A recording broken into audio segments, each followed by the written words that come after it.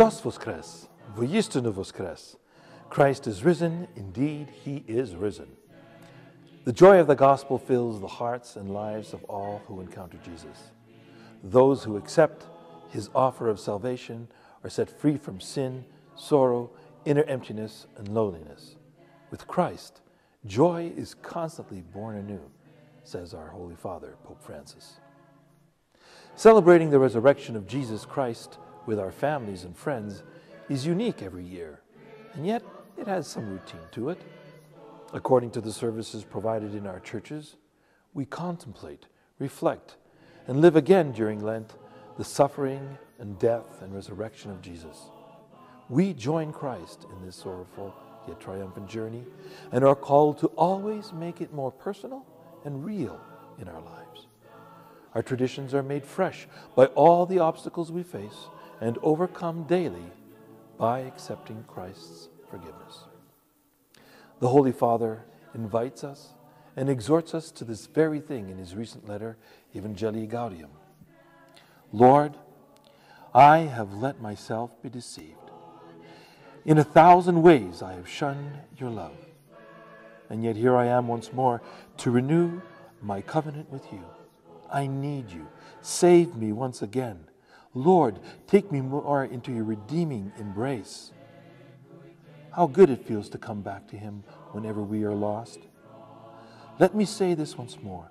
God never tires of forgiving us. We are the ones who tire of seeking his forgiveness and his mercy. Christ, who told us to forgive one another 70 times 7. So what is this joy, and how does one enter into it? It is experienced by encountering Jesus and then evangelizing others. Despite our many weaknesses, Christ is always presenting us with situations where we can encounter him personally. Pope Francis tells us that it is important to focus on the gospel. We need to read it and reflect on it. We will deepen our understanding of all that is going on around us in society through Scripture, wherein Christ encounters us. Celebrate forgiveness in the sacraments.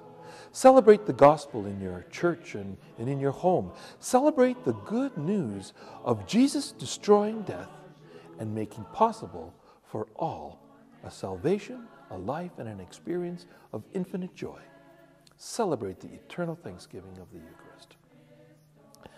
A wonderful concrete opportunity for celebrating this joy is the upcoming Sabor Part 1, to be held on May the 3rd, 2014, here in Saskatoon. We will reflect as an eparchial family on how we have been called to evangelize families as families.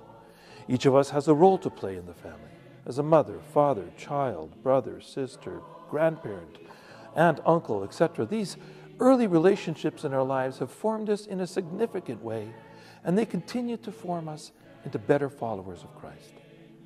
After recalling this gift that family has been for each of us, it follows that we must ask how we can celebrate the resurrection of Christ as a family.